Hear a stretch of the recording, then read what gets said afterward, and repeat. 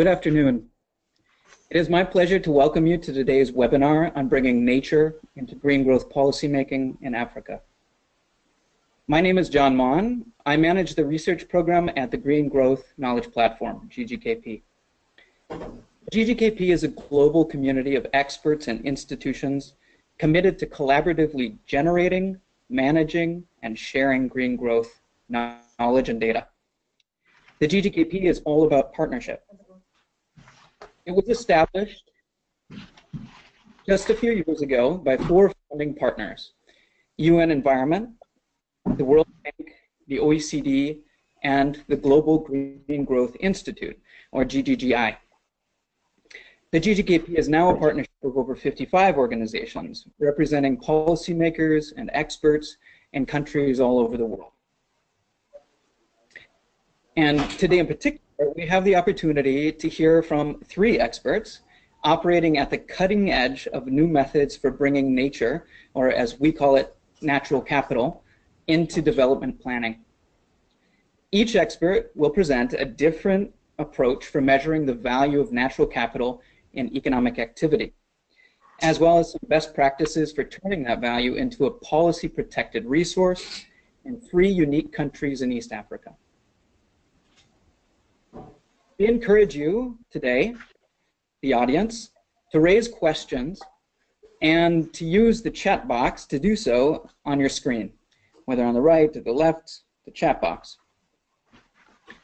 We'll share selected questions with our panelists, and also please keep an eye out for the post-webinar survey.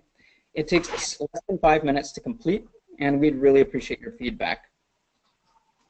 We'll be making a video recording of the webinar, which will be available on the GGKP website after the webinar within 24 hours. Please do go ahead and share it with your networks. Also, during the webinar, if you have any technical issues at all, send us an email and we'll try to help you through them. The email is contact@ggkp.org. Once again, that's contact@ggkp.org. GGKP will actually be continuing this discussion after today at GGGI's Global Green Growth Week in Addis Ababa. This is next month on the 17th and 18th of October. GGI's theme this year is Unlocking Africa's Green Growth Potential.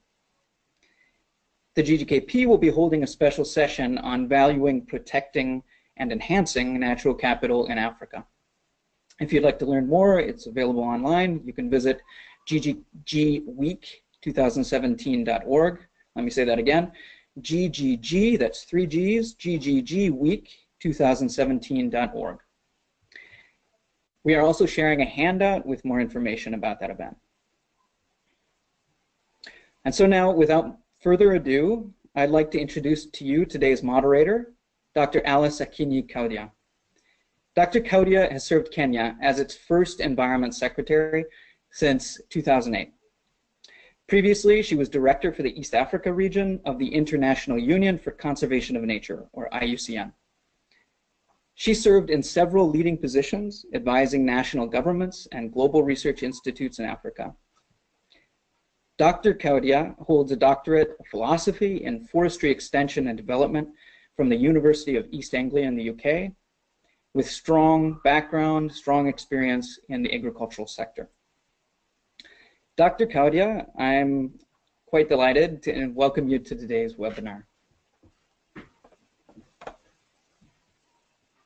Thank you, John, and thank you, panelists and participants, for joining us in engaging in this important topic of bringing natural capital to national green growth policy, where we'll be drawing lessons from Africa. This is a topic which is indeed very, very relevant to the situation in Africa, a continent that is heavily endowed with natural resources, forests, soils, bees, oceans, water, bacteria, fungi, and natural gas, minerals as well, but which suffers from persistent poverty and other challenges. It is my pleasure to be your moderator today, and I really look forward to a very successful webinar. With your permission, allow me to introduce our panelists. We have very experienced panelists, 3 of them, and I will introduce them in the order of through which we will listen to them during the presentation. We have Katia Karosakis, who is an environmental economist at the Organization of Economic Cooperation and Development. At that organization, she leads the work on biodiversity and ecosystems.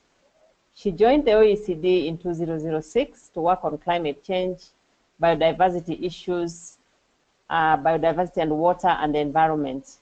Her area of interest includes the use of economic instruments for biodiversity conservation and sustainable use, biodiversity finance and indicators, valuation and development issues. And prior to that, Katia worked at the US Environmental Protection Agency on climate change and on emissions trading. She received her PhD from University College London and her master's degree from Duke University.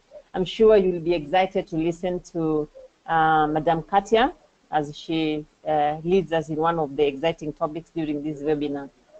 We also have with us Stephen King, who is an environmental economist in the UN Environment at the World Conservation Monitoring Center. He has been there since 2014. Stephen is heavily involved in the development of the center's approach to natural capital accounting and formulating proposals to best integrate this approach into national decision making. He also provides economic input into projects undertaken within the Ecosystems Assessment Program and elsewhere across the center.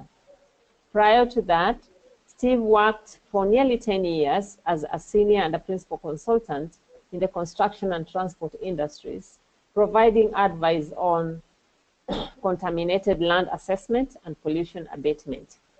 Stephen holds a Master's of Science in Environment Economics and a Doctor of Philosophy degree in Management Science from the University of Kent. His doctoral thesis discusses non-market valuation of river ecosystem services from improvement in river connectivity. This research was supported by optimization modeling in order to generate the most cost-effective solutions to habitat fragmentation problems. Previous research has also included valuing public access to forests. Our third panelist is Eon Sinot, who is the director of the Valuing Nature Initiative at the World Wildlife Foundation, US. He bridges complex science, business, and political interests to bring the value of natural capital assets upfront in public policy narratives and private investment. He believes that transformational change is possible. It's a matter of solving real problems for society, nurturing multiple champions to create the space for change, and making sure the capacity of actors matches the challenge. He enjoys working with a diverse team of talented change makers across the global WWF network, engaging governments, communities, and businesses to optimize the ecological infrastructure performance, together with built infrastructure, industries, and cities for lasting shared prosperity.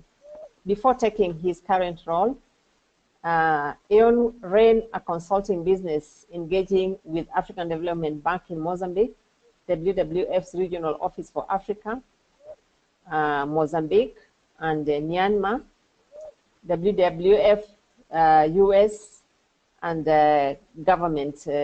And there he involving in creating, financing, green economy, and natural capital national policy initiatives. He has quite a broad breadth of experience. He has also worked as a team leader for different UN agencies and the government of Mozambique on projects including micronutrient fortification, urban sustainable energy and tourism. And from 2003 to 2005, Mr. Sinot managed food security program reaching over 1 million people for the UN in Zimbabwe. He graduated with a BA in Business Economics and Social Studies from Trinity College, Dublin in 2002, and has an MSc in Environmental Management from the School of Oriental and African Studies, University of London in 2010. He gained a certificate in problem-driven iterative adaptation from the Center for International Development, Harvard University in 2016. He says he grew up in rural Ireland, speaks 3 languages, and is an avid wave rider, and has lived in France, Italy, US, Zimbabwe, and Mozambique. When we talk of wealth of experience, our panelists have it. So I think we are going to benefit a lot. Moving forward, with your permission, dear participants, allow me now to introduce the first presenter, Katia Karosaki, who will be able to give us a presentation that will enrich our knowledge on methodologies for this natural capital inclusion in green growth policies. Katia, please, you're welcome.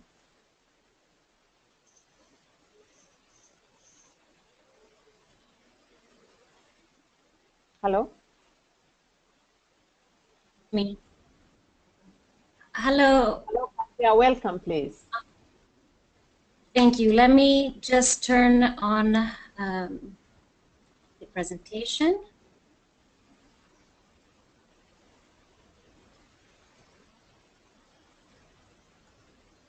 So do you see, can you see the screen?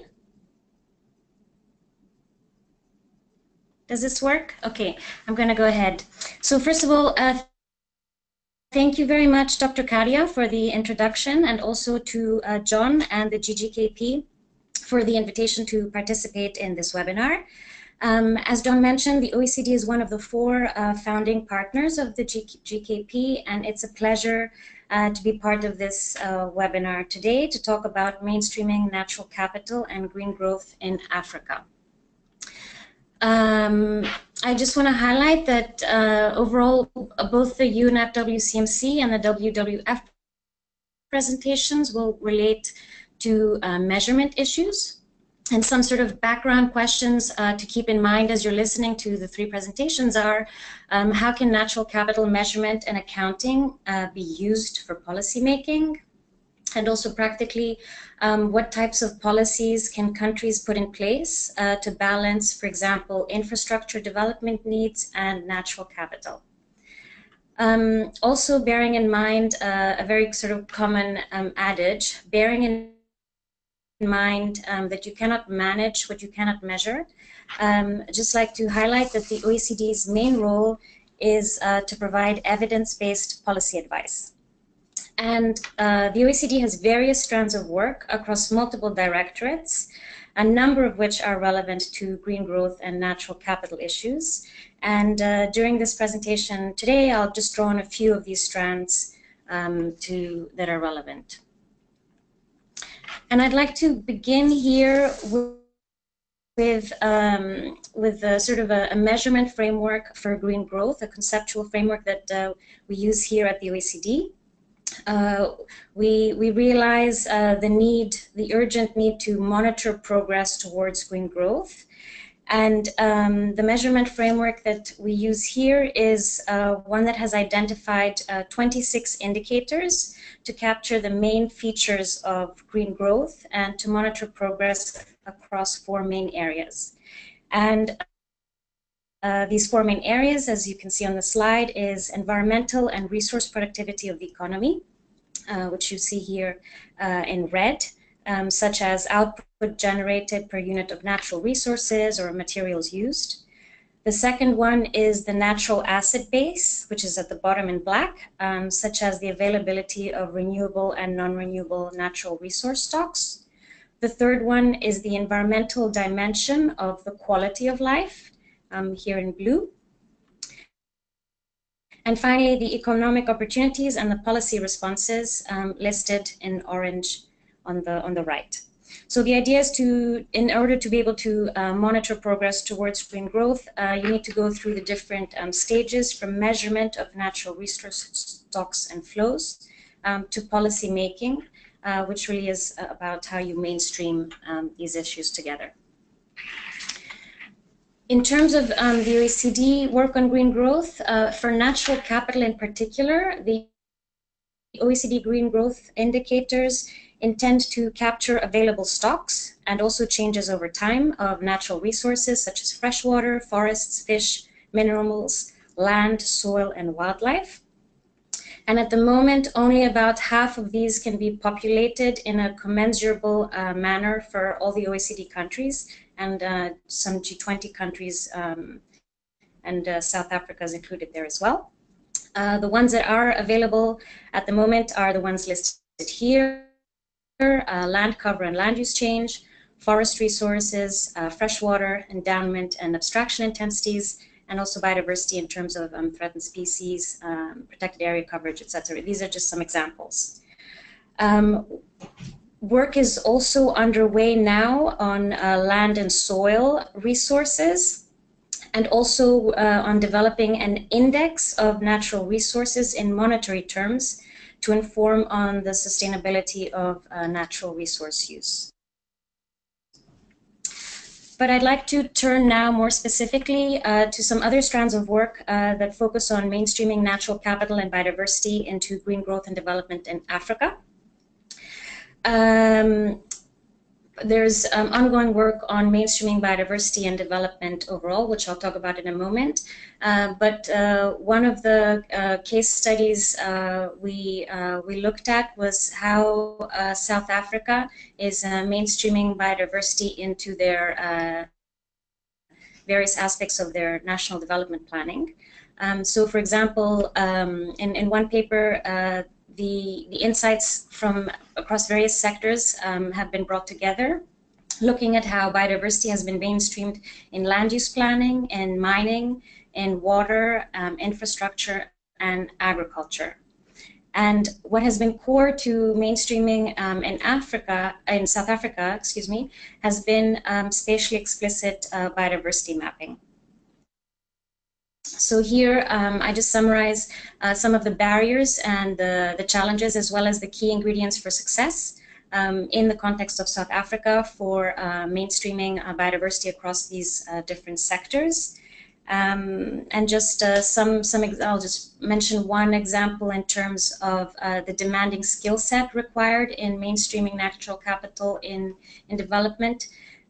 Is, for example, that it requires multidisciplinary knowledge, technical and institutional knowledge across multiple sectors, as well as very strong leadership and interpersonal skills, so as to bridge the divide between these different areas of expertise and the stakeholders involved in these different areas.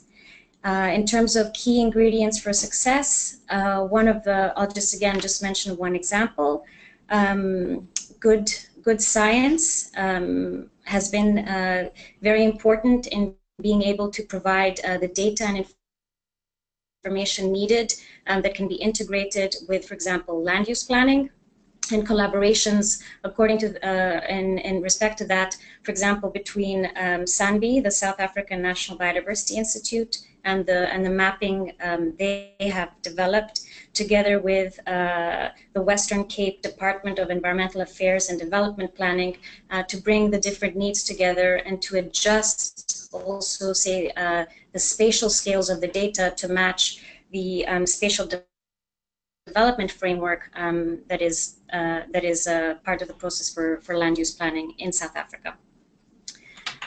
What I would like to turn now is to some other, a broader project which is ongoing at the moment, which is on mainstreaming biodiversity and development. This work examines insights from 16 countries. These are predominantly mega diverse countries, and they include Ethiopia, Madagascar, and South Africa.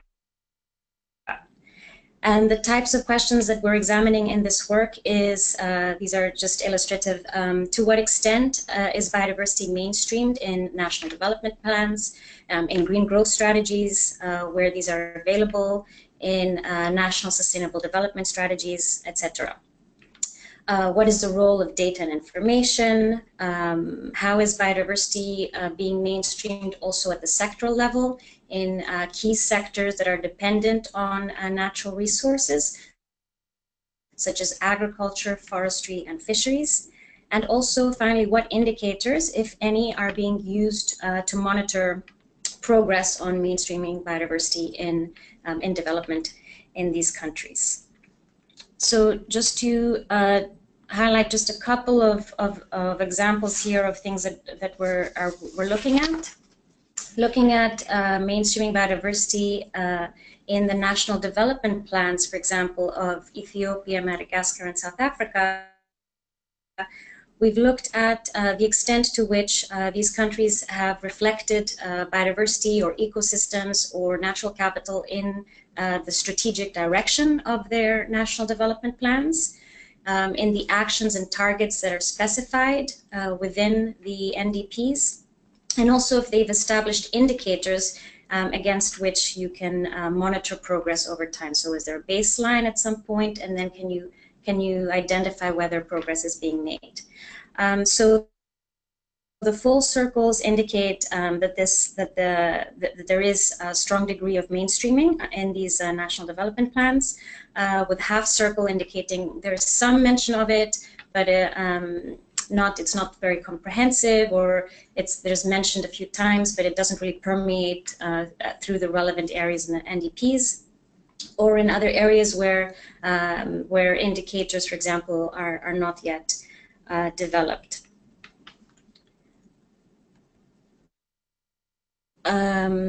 I'd also like to just highlight a few examples of indicators in the national biodiversity strategies and action plans that do refer to mainstreaming indicators. These are some examples across a broader range of countries from that study. Just some examples that are highlighted here is in South Africa, for example, under Objective 3 of the National Biodiversity Strategy and Action Plan. The objective is to ensure that biodiversity considerations are mainstreamed into policies, strategies, and practices of a range of sectors. The specific target under that is that there's effective science-based biodiversity tools to inform planning and decision-making. And here, for example, I'll just raise the first one. The indicator proposed is the number of tools developed to support mainstreaming of biodiversity assets and ecological infrastructure in production sectors and resource management. And the specific target for that is by 2020 that there are 10 new tools produced and 15 knowledge resources demonstrating the value of biodiversity developed and disseminated.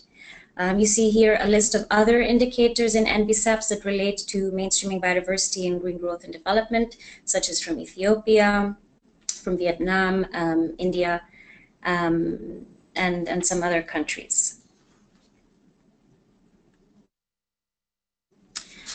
In terms of measurement and monitoring, there are also a broader range of national databases and assessments that are relevant to mainstreaming.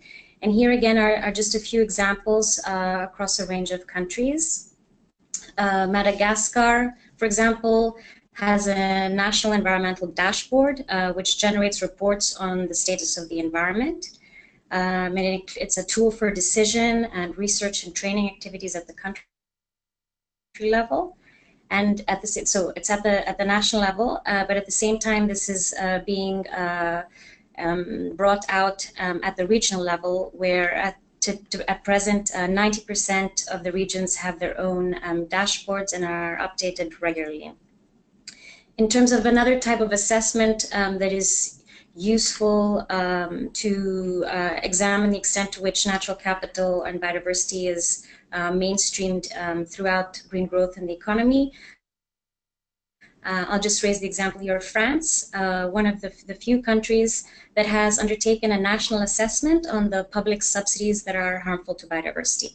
This allows you to identify what types of government support can be harmful at the national level, and then help you identify and prioritize which ones you need to address, to reform, and to transition in various ways, so that you can achieve both natural capital benefits and development benefits. There are, of course, a number of other relevant indicators, databases, and assessments that are relevant to mainstreaming biodiversity and natural capital in development, also based on data collected by various international organizations, whether it's UNEP WCMC, FAO, the OECD, World Bank, etc. And part of the objective of our ongoing project on mainstreaming biodiversity and development is to examine indicators that could be used to monitor mainstreaming progress at both national and sector level. So I'll stop there, and thank you very much. If you're interested, there's further information here and the link to our biodiversity work.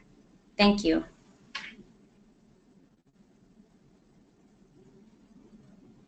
Thank you very much, Katia, for that excellent presentation. When we'll get to the discussion session, you'll appreciate how many questions we have about methods of measurement, methods of accounting. And I think at this point, allow me, the audience, to now welcome our next presenter, Steve King, who will give us a presentation on experimental ecosystems accounting in Uganda. Steve, most welcome. So thank you very much for the kind introduction, Dr. Courier, and I'll just start my presentation now. So my presentation will provide a quick overview of a project between the National Planning and National Environmental Management Authorities in Uganda, the Wildlife Conservation Society, ourselves, and the IDEA Group on compiling experimental ecosystem accounts in Uganda. So this represents accounts for the biotic components of natural capital. So many thanks to the GGKP for bringing this webinar together and providing the opportunity to present this work, and I hope you enjoy the presentation.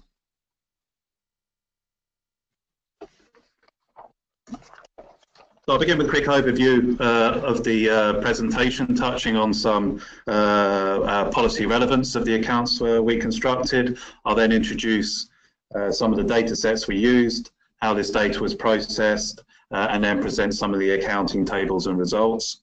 And I'll finish off with some broad insights into the work and some next steps. And at the bottom here, we see the map identifying Uganda. There's a link to the full report, which I'm very happy to share further. So the concept of the sustainable use of natural capital and resources in support of green growth and socio-economic development is recognised in the National Development Plan for Uganda, as well as the Green Growth Strategy and the National Biodiversity Strategy and Action Plan. I'll just try to bring out on this slide some key extracts from those policy documents that are highlighted here. And this has allowed us to identify a set of key policy entry points for natural capital accounts for ecosystems and biodiversity in Uganda. And from these, we developed a set of key analytical uses with stakeholders in Uganda, and this has helped ensure that the final accounts were relevant to end user needs. So now I'd quickly like to present an overview of the technical approach to demonstrate really that this type of accounting is achievable. So the approach we took was spatial and based on using remotely sensed information, basically satellite mapping of land cover to provide a time series of land cover change observations from which we could infer implications of these on natural ecosystems, including forests, and selected aspects of biodiversity over different time periods. So for Uganda, we have maps of land cover available from 1990, 2005, 2010 and 2015, and these provide maps of all the different land cover classes that you can see in the middle column of this table that's presented here.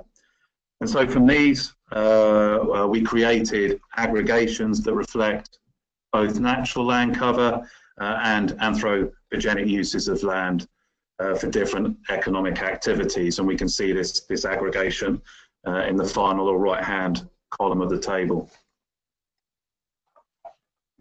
And here we see this information mapped out. The left map shows the distribution of these different land cover classes for 2015, mapped out for Uganda. And on the right, we see the map where we've aggregated these land cover classes to represent natural land use. So these are the blue areas on the map, and also anthropogenic uses of land. And so we can use this aggregated map to understand the implications of different land use decisions on that natural ecosystems and potentially the services that they can provide. In order to achieve this, we made use of a map of the original vegetation in Uganda. So this was under sort of natural conditions before any land use change had happened, and this allowed us to get to what the original distribution of ecosystems in Uganda were, and where suitable habitat for associated, potentially economically important species in Uganda might be found. So the map here on the left presents 4 natural biomes: wetland, moist savanna, forest and dry savanna. And these can also be disaggregated further into 22 different vegetation classes, and we term these ecosystems in this approach. So what we've done is created accounts of the extent of each of these ecosystem areas within remaining areas of natural land cover for the different periods that we have observations of land cover for. So from 1990, 2005, 2010 and 2015. We've then used expert knowledge to link these natural ecosystems with important non-timber forest products and land cover types with iconic species that could support wildlife watching tourism. And this is the diagram on the right-hand side, is demonstrating the approach for this. So the analysis is around natural ecosystems as natural capital that provides a flow of ecosystem services that potentially contribute to economic activity. And I think this kind of accounting approach speaks very well to some of the OECD green growth indicators that Katia just identified. So using this approach, we were able to generate maps of the natural areas where shea butter nut harvesting could potentially take place, and where suitable habitat for chimpanzees could exist that could support wildlife watching tourism opportunities. So in the map on the left, the red areas show where shea butter nut harvesting could take place, and on the map on the right, the green areas show areas suitable for chimpanzees.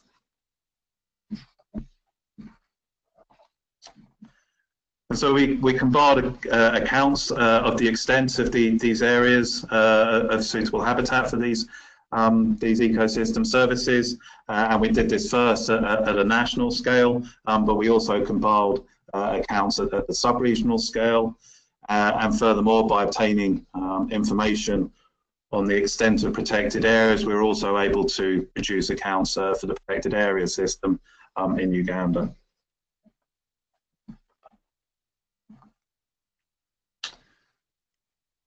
So now I'd just like to present some of the main findings from the work that we did.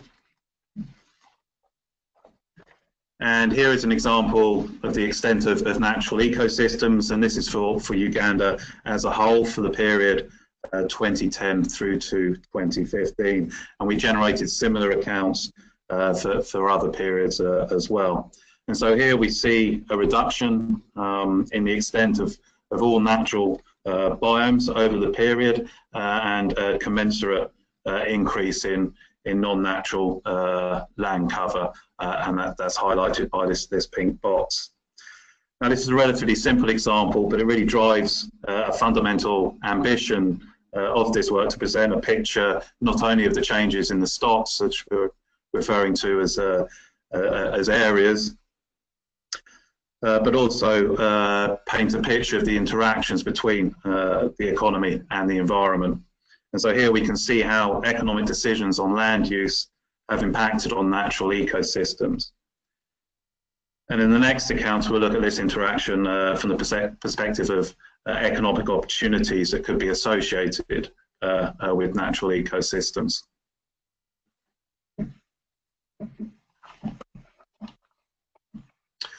So with respect to the two ecosystem services of interest, first we look at the potential for sheer nut provision. And so this account here presents information by sub-region, which is aggregated to the national scale in the final column of the account. And the account represents the period from 1990 to 2015.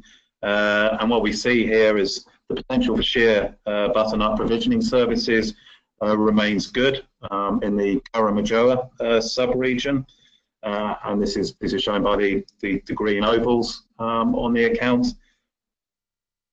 And a lot of this potential area for sheer butternut harvesting is not in conflict with the protected areas estate.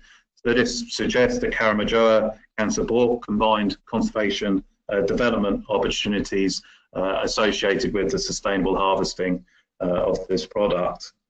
However, land use change, we can see, has substantially reduced the potential for sheer nut butter provisioning in Teso. As we can see from the red oval here, only around 15% of the original existing area remains for harvesting. Second, for iconic wildlife species and potential tourism opportunities, this account shows the extent of changes in suitable habitat for chimpanzees by sub-region between 2005 and 2015. And again, this is aggregated to the national scale in the final column. And the account shows a small positive change in the extent of fully suitable habitat for chimpanzees in southwestern. So this is the green oval, with a majority of this habitat covered by the protected areas estate. And we can see this from the bottom green oval. And so this is indicating that the protected area estate is performing well and could support wildlife tourist watching opportunities in this sub-region. However, we see some losses in fully suitable habitat in the western sub-region, the red oval, and there is the potential to expand the protected area estate in this sub-region to help secure these potential wildlife watching opportunities in the future.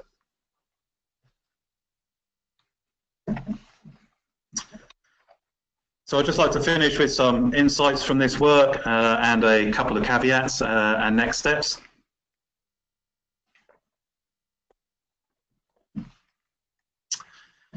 So potentially there are multiple economic benefits that can be realised from natural landscapes, and I just wanted to put some very rough figures on these.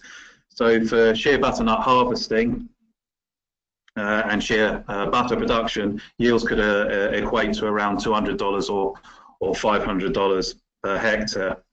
For wildlife watching by international tourists, the World Tourism Organization identifies individuals may spend in the region of $400 per day in country in Africa when participating in this activity.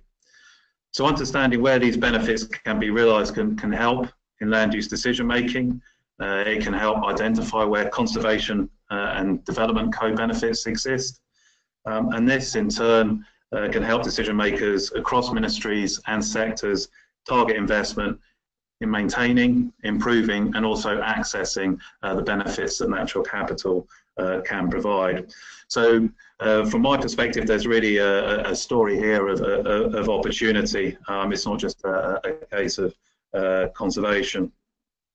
And I think this is very relevant to the idea of green growth and also fits very well with what is envisaged under Uganda's National Development Policy as well as its National Biodiversity Strategy and Action Plan, and also speaks to the Sustainable Development Goals in general.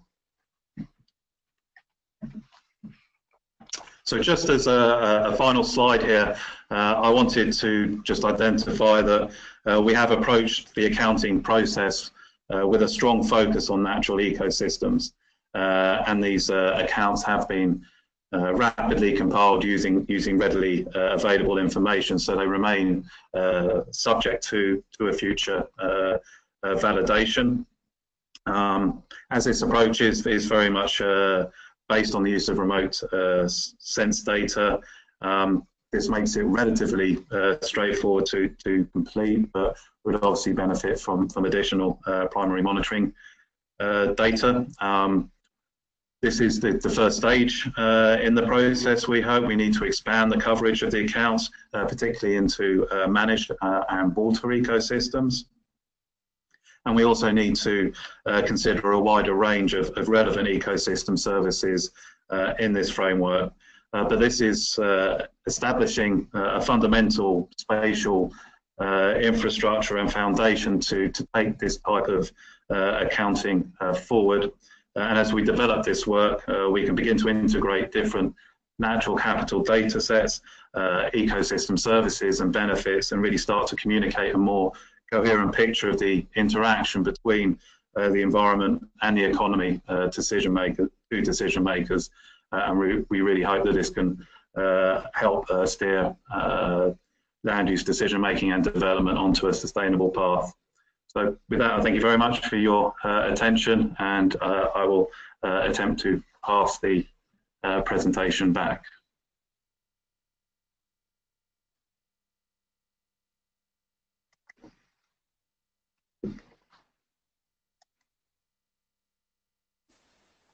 And I think we are moving forward. We have drawn some very good lessons from that experience in Uganda. Allow me now to invite Ian Sinot, who will make a presentation on optimizing ecological and built infrastructure, industries and cities. Welcome, Ian.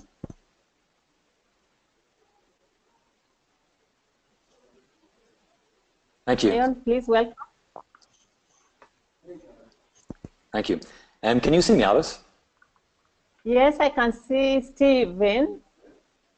I can see you. Okay, one moment.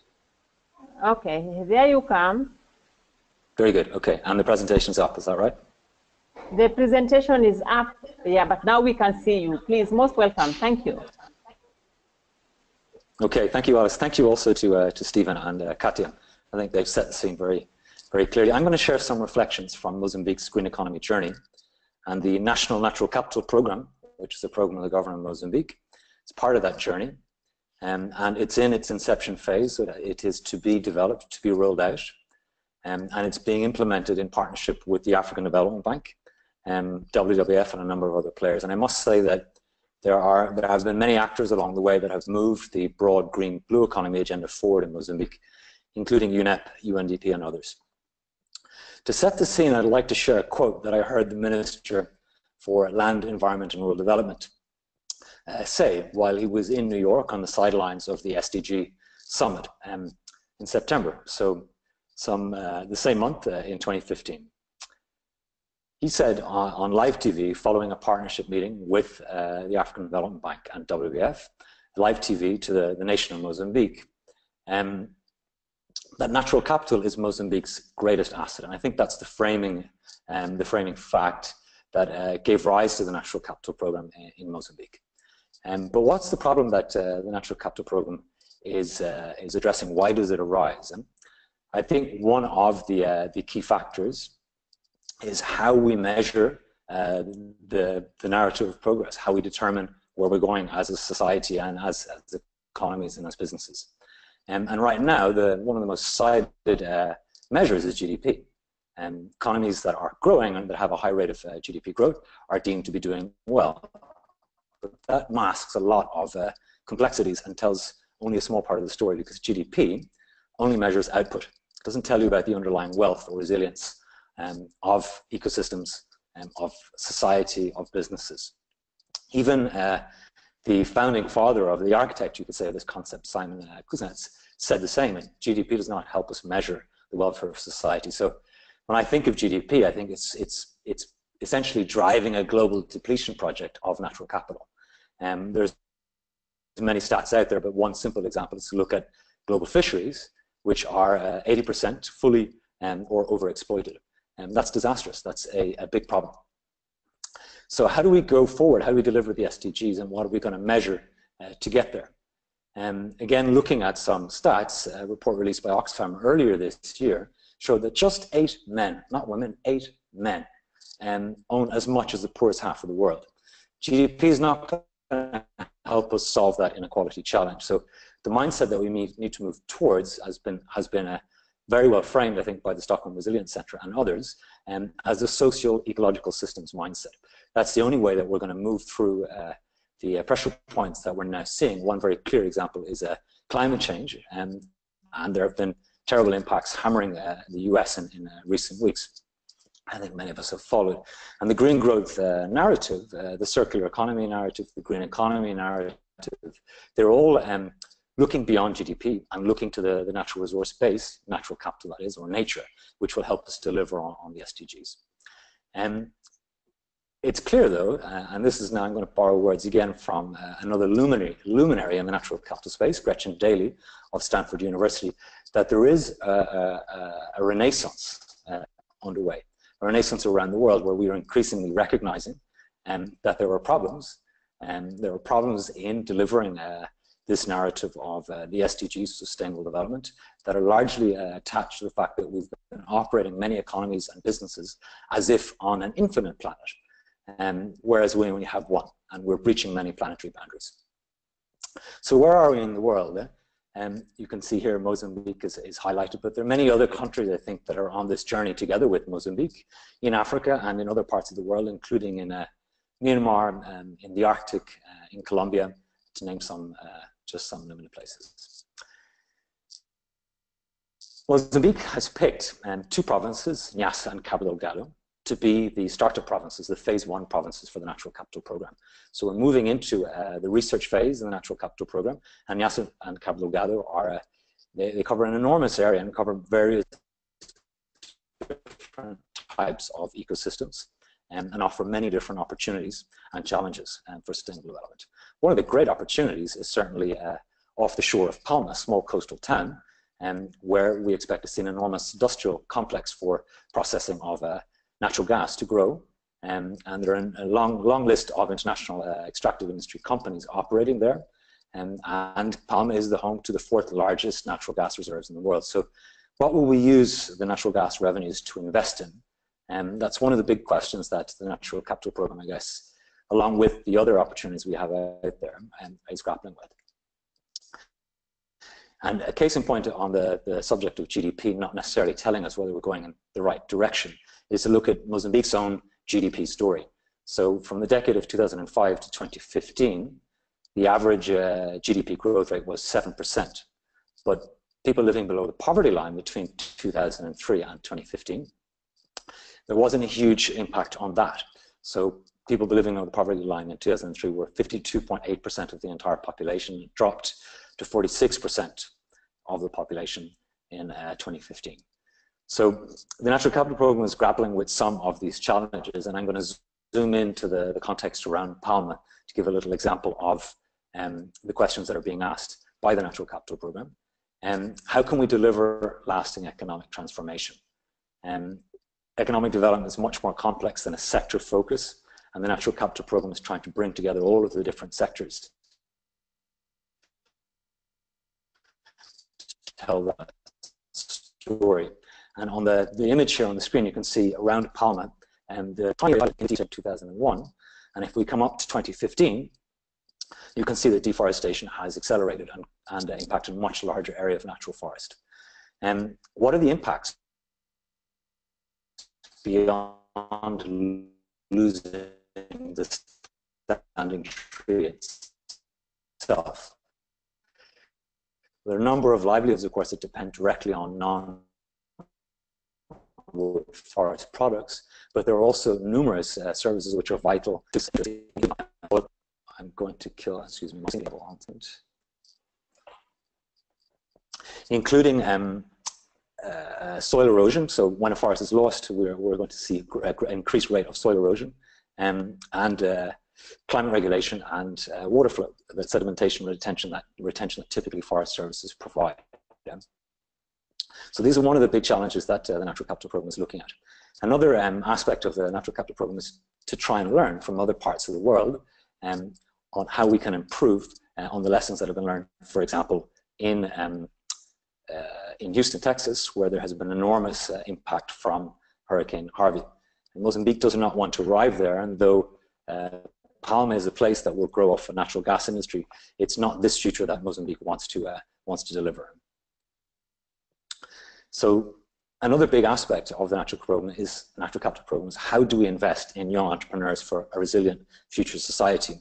How can we help the future businesses that will grow and create those jobs that are desperately needed, so that they're well aligned with the natural world and don't deplete natural capital stocks, so we can have a resilient society of the future.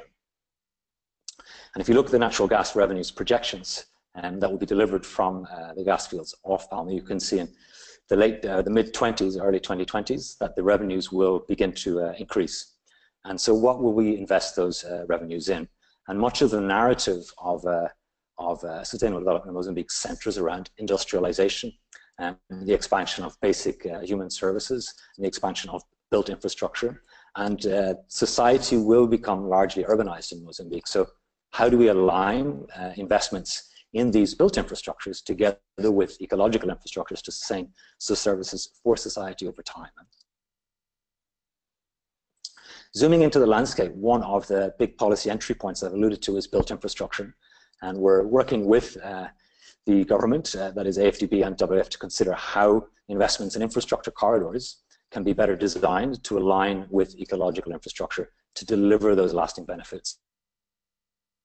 So one example is the Lushinga-Pemba corridor, which is an east-west infrastructure corridor. And that line of infrastructure already exists that will be upgraded.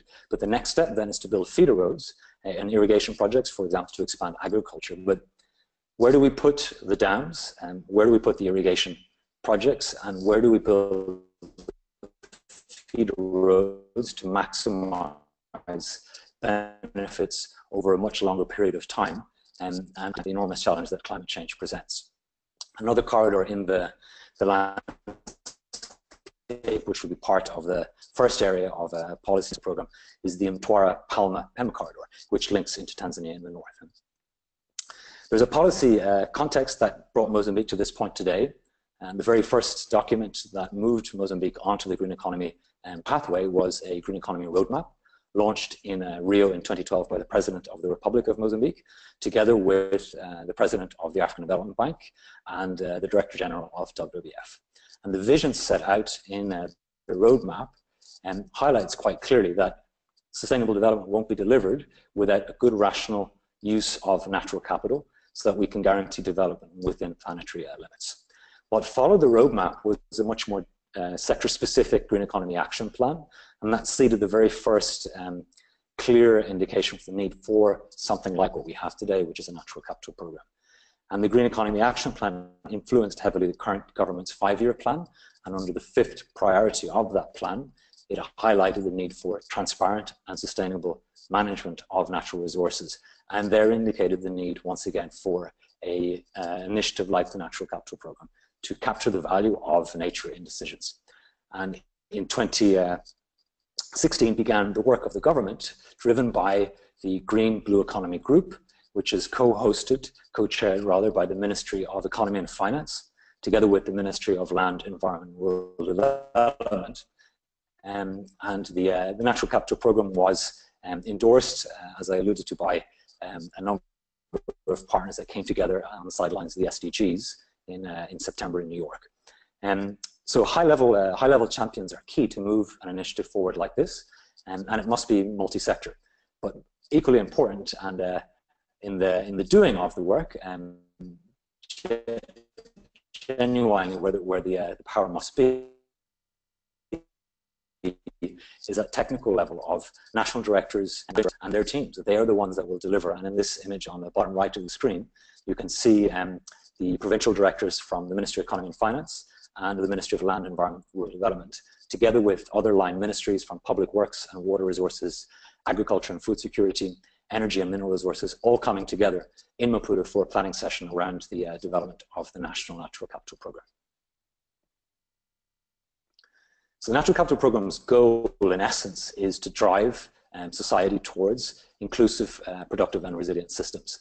And the three impact areas of the programme are cross-cutting and complex to manage, but these are the areas that the government has identified, and there's first and foremost inclusive prosperity. So without human well-being, there will be no progress, and following that, economic productivity, and last but not least, climate resilience. And I explained earlier that the likely entry points for the Natural Capital Programme will focus on the design of new built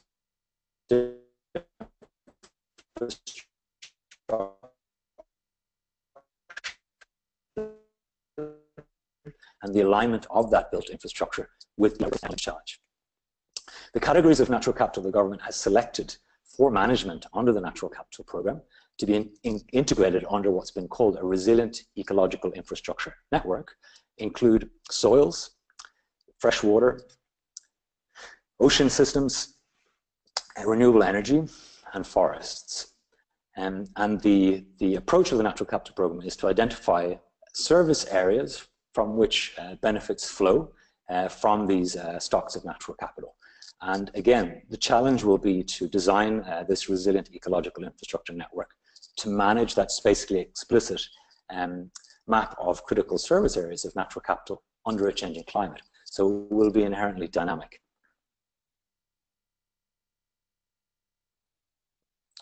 I'm going to look at one example of the narrative of ecological infrastructure and built infrastructure. And we come down to the south of Mozambique to Maputo City, the capital. And you can see in the map there on the area highlighted, that's the catchment that serves the Maputo Reservoir. And the reservoir is what, of course, supplies water to the city. And let's call that the Y of the equation. And I was speaking to, only last week, a big drinks manufacturer in the city of Maputo about what they consider to be one of the greatest threats to their own viability of their business, and that is water scarcity.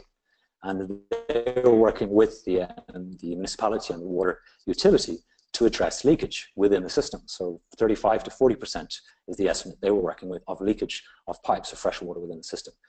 But we raised in discussion further upstream of the dam the other element of the equation of infrastructure, and that is ecological infrastructure that actually provides services to the dam to ensure that that dam has water over a long period of time.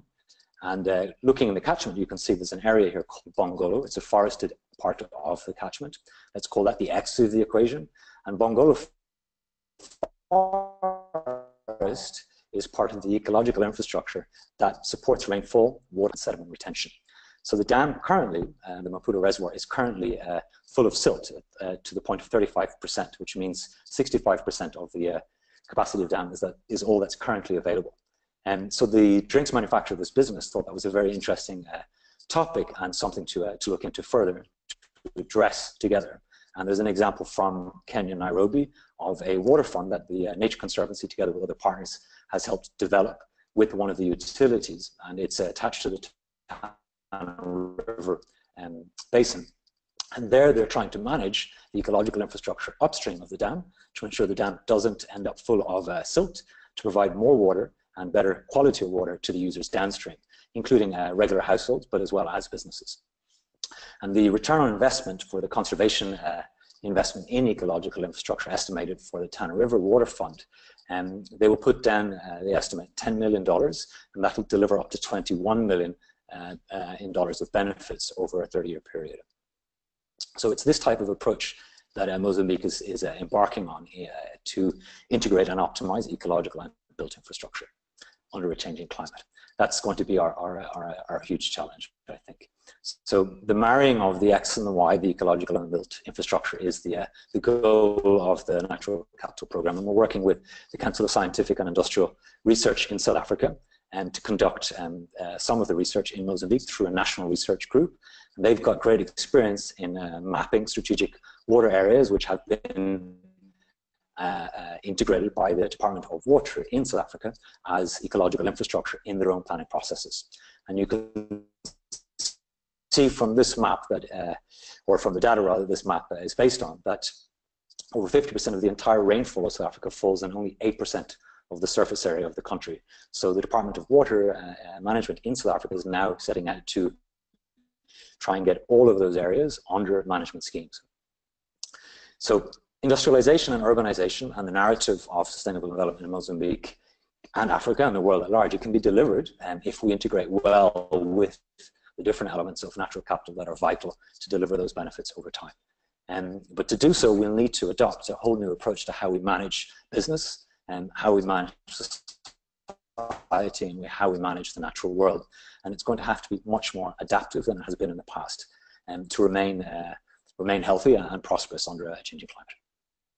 So the direction in Mozambique is the marrying of these two elements, and then in the next steps are briefly outlined here. But the very first step we're going to undertake are assessments, I guess, similar to like the work that has been done in Uganda and some of the areas of work that Katia has alluded to. And I look forward to sharing more experiences with everyone, and I'm sure we can share slides and exchange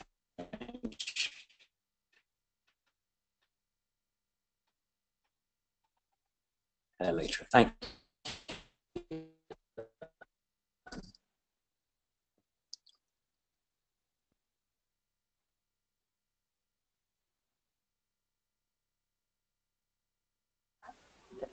Thank you, Eon. I think at some point I was losing you, but I'm sure we listened to most of the presentation.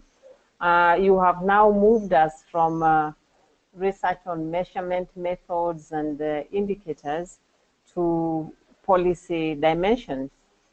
I think at this point, we will move on to the panel discussion. And we will look at some 3 initial questions to, to get us going. From the 3 presentations, we learned that yes, there is need to focus on how we manage our natural capital to ensure that we are able to decouple development from environmental sustainability. So a key question we can ask ourselves is, why should African countries mainstream natural capital accounting into green growth policies? We are all moving green growth. We take note that Mozambique, for example, had its green growth blueprint launched in 2012. But we want to understand, why should we take into account the natural capital accounting? Beyond that, we would also want to know, how can African countries accelerate the integration of natural capital accounting into the paradigm of green growth with a focus on enhanced human and environmental well-being? It was very interesting that Ian challenged the value of GDP as a measurement of growth and development. And that narrative is coming so much into the mainstream economic analysis and well-being analysis. Do we have alternative measure beyond GDP? And the 3rd question we can ask ourselves is the so what question. So what if the target impacts of mainstreaming climate, natural capital accounting in green growth has been undertaken by governments? We would be wanting to see what are the impacts of natural capital accounting. So these are many, among other questions. We have had a very active audience, and during registration, we had many questions already which were streaming in. At the start of the discussions, we had 22 questions, a number of them touching on people wanting to know what are the best practices. Some are looking at what are the business options, how do we finance natural capital accounting, the geographical spread of the discussions, the role of government, and lots of questions on methodology, which tells us that we still have a lot to learn as we move on with the conversation on embedding or bringing in natural capital into our green growth policies.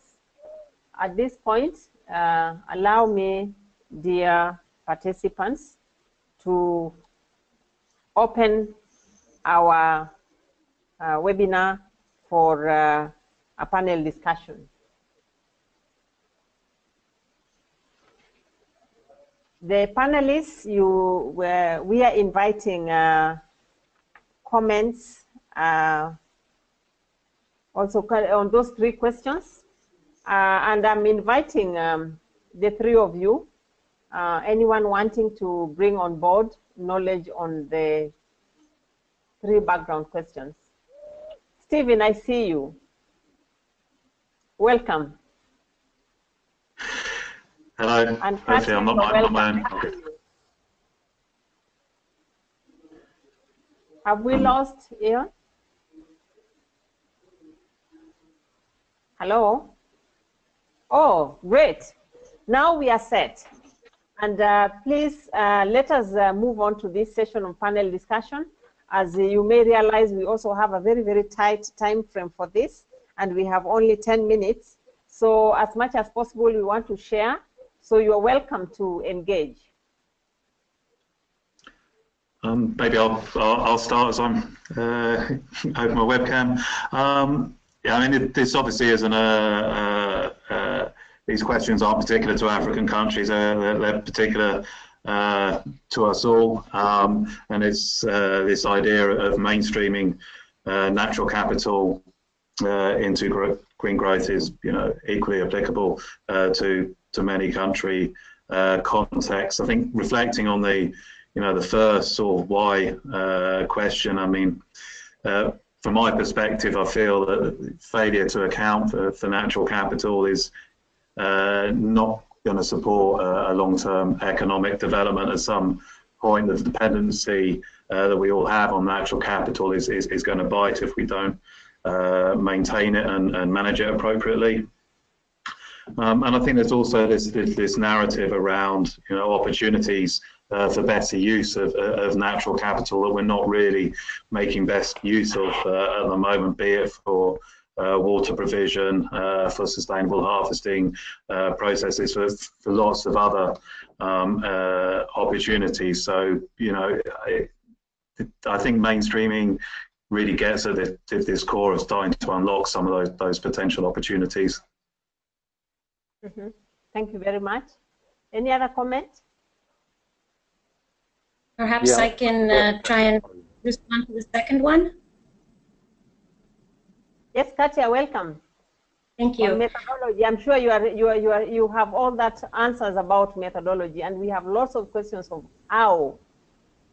Well, in terms of the how, I mean, I think it's a combination of top-down and bottom-up approaches. I think at the top level, it's important to try and seize opportunities to try and mainstream natural capital in green growth strategies, in development plans. So if there are revisions underway, if the environment ministries can prepare in advance to try and see what are the key priorities in the development aspects, if it's, say, food or human health, then how to try and make the environmental elements most relevant to the priorities in the Ministry of Economy, etc.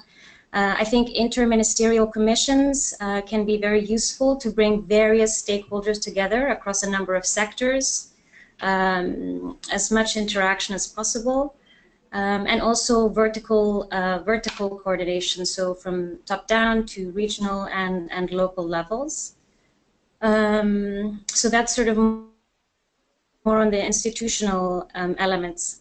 But in terms of also practical, then how to actually integrate that, identifying priorities, I think, is important, as unfortunately, I think across all countries, there's a lot of work that needs to go into these elements, and it's helpful to understand, well, what are the key pressures, and how do you prioritize sort of short and phase, short-term versus longer-term, how you want to address the issues, and then try and identify what policies you can put in place, whether they're regulatory command and control approaches, whether they're more economic-based instruments, such as payments for ecosystem services, or taxes on harmful, on pollution, etc., to also voluntary measures, so business partnerships, private-public partnerships, etc. So a very sort of comprehensive mix, trying to identify all the various entry points, trying to identify priorities, and then putting that into action, and monitoring progress as well.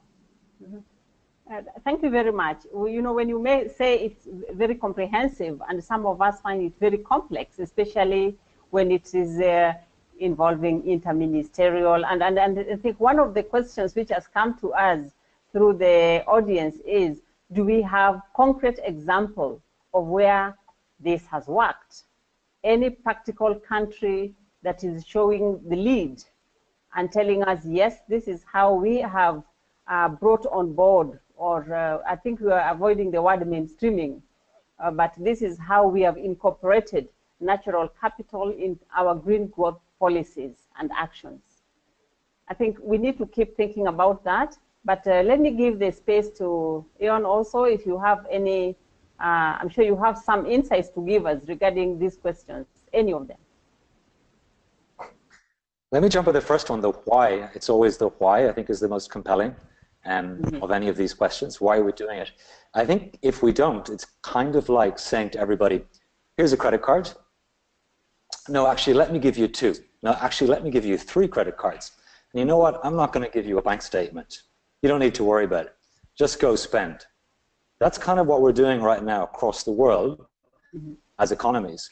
The ones that are not measuring natural capital. And as Katya alluded to in the words of Pavan Sukta, another luminary in the space, you can't manage it if you're not measuring it. So I certainly would never give to my friend a credit card and say, go shopping, have fun, don't look at the bank statement, just go shopping. It's insane. In a finite world, it's insane. But it's stemming from a mindset of society which has grown, I think, so rapidly over the last 100 years that the mindset hasn't changed, but the number of people has. From 1900, 1 billion, to today, 7 billion plus, and we're all consuming more, and we all want more. And so the why, I think, is, for me, it's quite fundamentally obvious that we can't operate without looking at a bank statement if we're going to give out credit cards. Thank you very much. Thank you very much for bringing out that example of our being indebted to nature, that the more we extract from nature, we are actually creating a debt that we have to pay back. And that brings the sense as to why we must ensure that as we develop our green growth policies, we articulate the dimensions of natural capital. We have any other comments from the panelists? Let's look at this bit of impacts, because whatever we do, yes, we'll have methods of measurements. Yes, we'll know what to measure. And yes, we'll incorporate into the policies. But the question of so what, we need to answer that. Because that is where we'll draw on concrete examples of this is how it has worked. Let's share. Can I jump on that? I referred to the close to home, close to Alice's home in Nairobi, there is a water fund, one of the first in Africa that's been set up.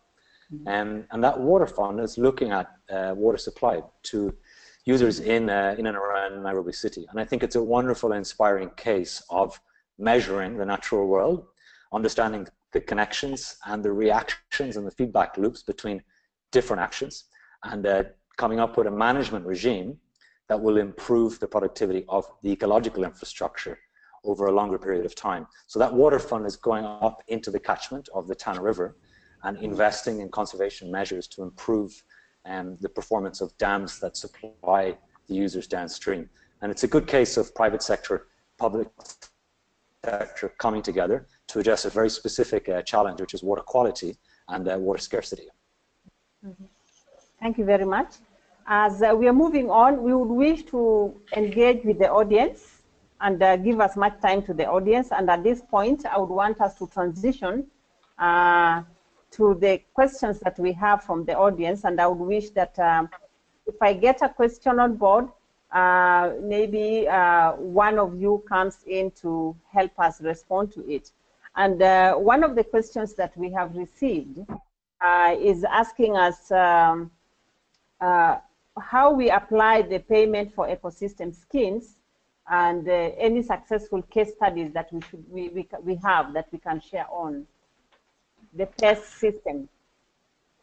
So maybe if I can come in on this one, I think reflecting on the work we've done around forests, particular and ecosystem extent of those natural capital assets, the obvious case study that was bring to mind is around REDD+ type initiatives and the potential for those really to help secure those global ecosystem services.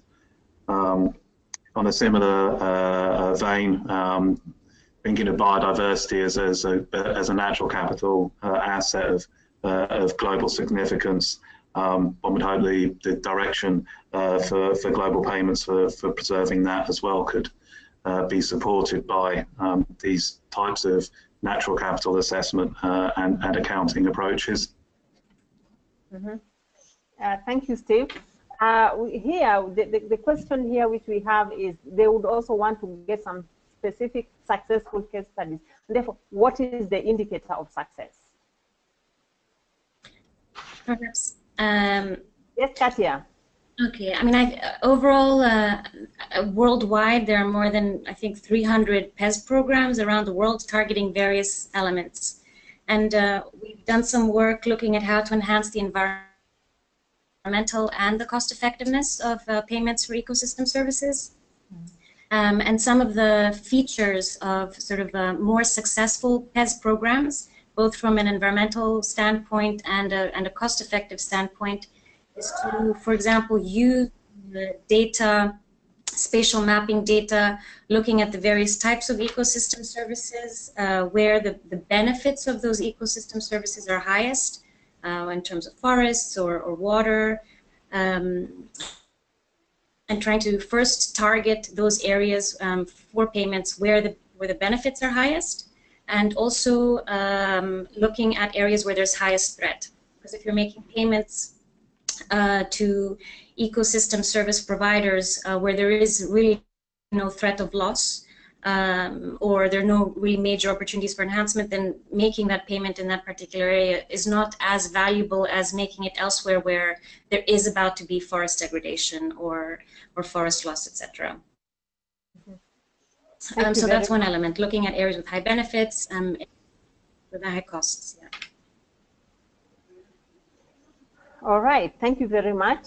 I think what we are drawing, the lesson we are drawing there is that indeed there have been successful cases. Maybe we have not created a big space for knowledge sharing on this, but definitely this provides an avenue for us to account for natural capital and its value in environmental and human well-being. Let us look at another question, which one of our members in the audience was asking is how can or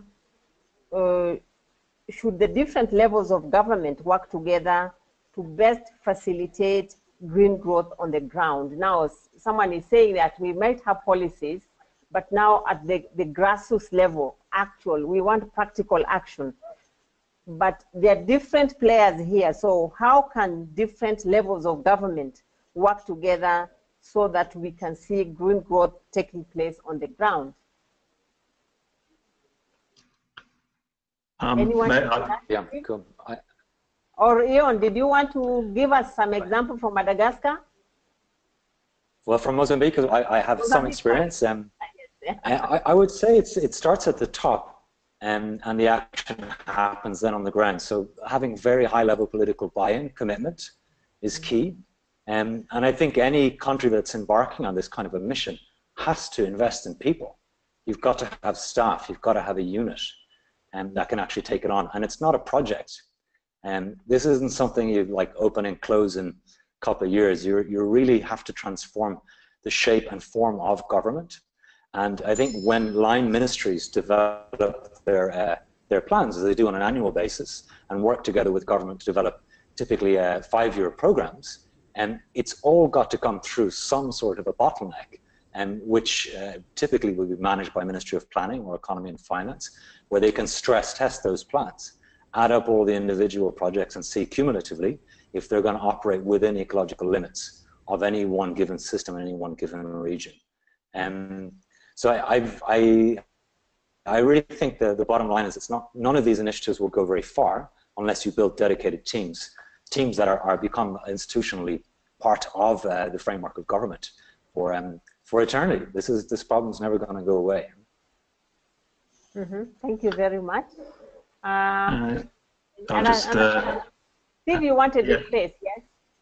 Yeah, just something I think that's related to that, and this idea of being able to get to different levels of government. I think there's some transaction cost here around natural capital information, and by making natural capital information available and scalable across different levels, whether it be a national scale, a sub-regional scale, a watershed, or even a local scale, I think can really help to kickstart the discussions between local choices that are made on the ground, and then the overarching national scale policies towards natural capital management. So this idea of having some scalable natural capital information system, I think, is really important to really bring everyone into the discussion. Thank you very much. Katia, you want to make a contribution to that question? No, I'll leave it for another. Yes, yeah, but I think this is very important. Thank you, Steve and Ian, for making that contribution. What we are learning is that, yes, it is possible for the different levels of government to work together on green growth and ensure that there is action on the ground, so long as, number one, there is political will. Indeed, the political support is very necessary. Why? Our parliaments are the ones that approve budgets. And with high-level political engagement, we are able to mobilize resources at scale, financial, capital, and others.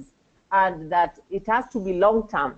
As Ian told us, it's not a one-off activity. It's a long-term planning process with institutional teams that will take the arrangement forward. And that, I think, is very, very useful lesson that we are drawing here. We also have a third question, which is we are being asked here by the audience in terms of what are the methods and approaches for integrating the natural capital narrative into the larger growth and development agenda. I think this suits Katia very well. I'm volunteering you to respond to this first, then we'll listen to Steve and Leon. Katia, please. I think that it's very helpful to identify the values of natural capital and how they feed into national development. I mean, the basic problem is that a lot of the inherent values in natural capital are not reflected in our everyday transactions and market prices, and hence they're not reflected in GDP at the greater level, as Ion mentioned. So, for example, what are the benefits of ecotourism in GDP? What are the benefits of, or the costs also of soil erosion in the agricultural context? What are the costs of inaction? If you can try and identify that information, and to help make the case at the national level as to why it's important to factor that in and to make it transparent and to help make the case for more sustainable production and consumption methods. Thank you very much. Additional contributions? Steve? I suppose one of the things is timescales as well. If planning's done over a short period, the benefits from natural capital won't stand out as strongly as when you're looking over a longer period. So, you know, in the UK, there's a 25-year plan for natural capital or the environment now. So taking, you know, a longer time frame over which to consider your growth and development plans can also really help to integrate the natural capital narrative. Mm-hmm. Yeah. Can I? Yes, Katia, welcome. Can I just add one? I mean, I think it's also a very important element to consider is also the political economy aspects. So how do you actually make that transition to green growth? I mean, I think in a sense you can find data or make the case that we should be preserving more more sustainable agriculture, more sustainable water management, etc. But often there are costs and benefits to different stakeholders, and also in the long and short term. So how do you make that transition from one point in time to the next? How can you provide compensation to those that are adversely affected, to those that are poor and dependent on these existing on the status quo, etc. Yeah, so it's bringing these two different elements together, making the case and also trying to identify political economy challenges that might come up and how to try and overcome these. Mm-hmm. Okay, thank you very much. I think we are making good progress, although time is not on our side. But I must emphasize that on this aspect of methods and approaches, we may need to do a lot of more research and share a lot. As I said, we had 22 questions from the audience, and 6 of which were touching on methodology.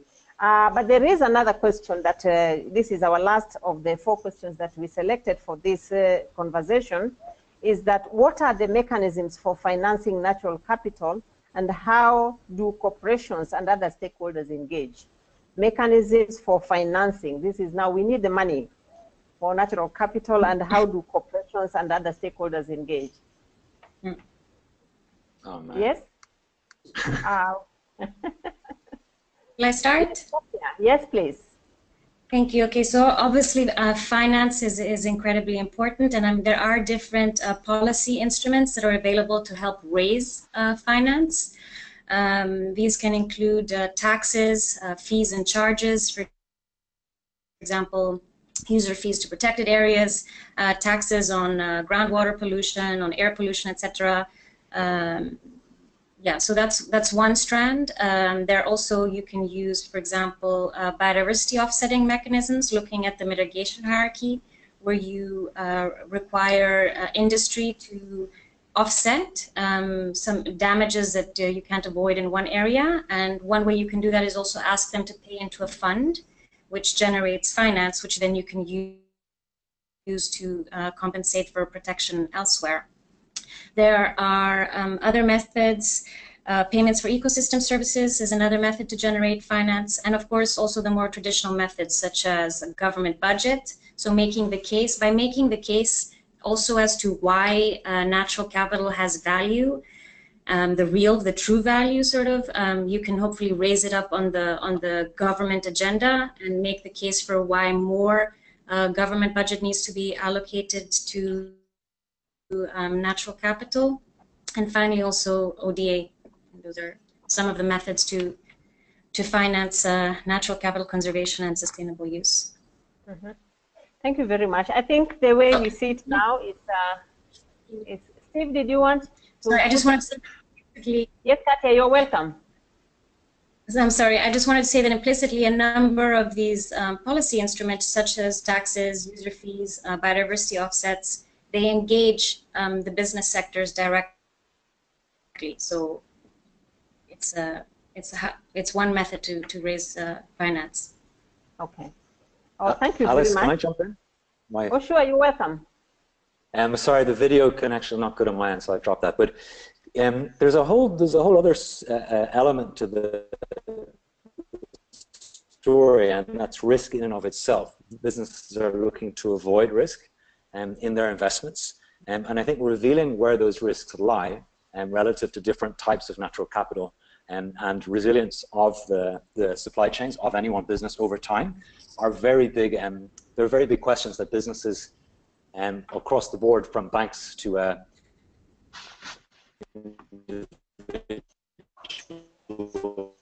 private operators in particular sectors are very concerned about, that a particular resource may run out. And so that in of itself is also a huge, huge incentive. I think, as Katia was alluding to, some of those mechanisms can be applied to. Okay, thank you very much. Looks like we are running out of time for this conversation, but it was very interesting. I think businesses have got a huge opportunity to engage in green growth through public-private partnerships and also through marketing mechanisms like eco-labeling that makes them profile themselves as good business practitioners because they pay attention to the natural capital and demonstrating that indeed the business is not just for profit, but also to ensure that we have high social returns on investment. This has been, I note that we may be now out of time. I want to take the opportunity to thank all the panelists, to thank Global Green Growth Platform for creating this space for us to engage in this conversation. I want to say that it was very interesting. We have taken note from the presentations, from the questions, from the audience, and some which are still streaming in on the chat window, that indeed there is a global concern on the need to incorporate natural capital accounting in national development policy. And this is particularly relevant for a continent like Africa, where rapid physical development, as we have seen in the Palma region, in terms of infrastructure and industrialization, is leading to increased intensified extraction of natural resources, and the resource base is dwindling very, very fast indeed. We have appreciated that methods for bringing natural capital in development policy are being developed, and the examples from OECD are giving us sound lessons, as well as those ones from Uganda, the experimental measurement project. And we are saying that together with the indicators, the associated measurement methods are being developed, but we also have a lot to learn from what has already been in place, like PES, with the 300 examples globally. I think we are not doing very well. But we also take note that intensive knowledge sharing is necessary, and we do hope that through a platform like GGKP, we should be having more and more opportunities like this one, so that we are able to share what we know. All this we are doing against a background and a backdrop of our commitment to Sustainable Development Goals and the Paris Agreement, as well as other global environmental commitments through conventions and so on. And overall, we say that through this conversation and the examples that we have obtained, including natural capital in green growth policy, is a long-term planning initiative that should be anchored on political support, existence of functioning institutionalized teams, so that we are able to move forward systematically on this aspiration of greening our development policies. We are able actually to decouple development from environment, sustainable management of the environment. At this point, allow me to get back to our convener so that we are guided on the way forward. Thank you very much. And bye-bye. Steve, bye-bye. Katia, bye-bye. I have lost Aeon, bye-bye. And we will be able to continue chatting. Thank you very much for your presentations. Thank you very much. I'd like to thank the speakers and Dr. Kaudia for joining us today. We thank the audience for joining us and sending your questions. Please look for what we've put online afterwards. It will be there within a day. If you'd like to review anything, and be sure to share it if you have the chance. And we'll see you next time. Thank you very much.